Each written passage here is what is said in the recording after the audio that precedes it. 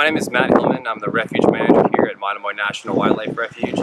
Today we're standing here at Monomoy Point Lighthouse on the south tip of South Monomoy Island in the National Wildlife Refuge. We're here today with a work crew based on Fish and Wildlife Service personnel. We have maintenance action team members from all over Region 5 in the Northeast. That spans from Maine to Virginia. They're here working on a deck project and an interior lighthouse rehabilitation project. We're working really closely with all of our partners to accomplish this. We're working with the Friends of Monomoy, who generously funded all of the interior renovations for this project. That includes drywall, insulation, all of the wiring. We're also working with the U.S. Coast Guard, who was able to airlift all of our 30,000 pounds of supplies into the lighthouse here as of last May.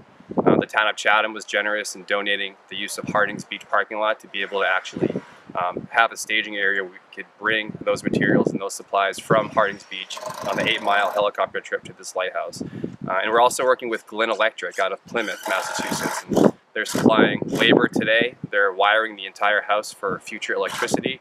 And the company Glen Electric is also going to be here later this fall to install an array of solar panels. Our goal here is basically fourfold. We want to maintain this structure to be able to look like 49. So that's going to, this deck, for example, is going to accomplish that. All of our interior renovations, we're going to make it look as historic as we possibly can.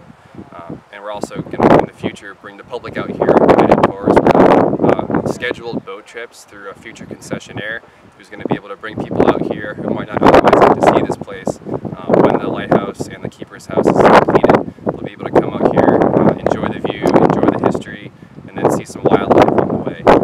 And then, most importantly, too, we use the Fish and Wildlife Services use this structure on a seasonal basis. We're here living. Our staff lives in this place overnight for 4 months out of the year, usually from April until about this time period.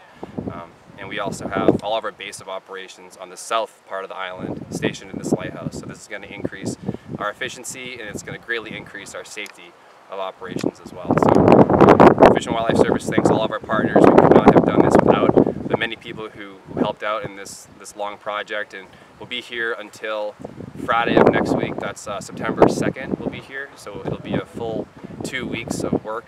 And at that time, we're going to have the exterior finished, and we'll hopefully have the interior pretty much finished as well. So that's our goal.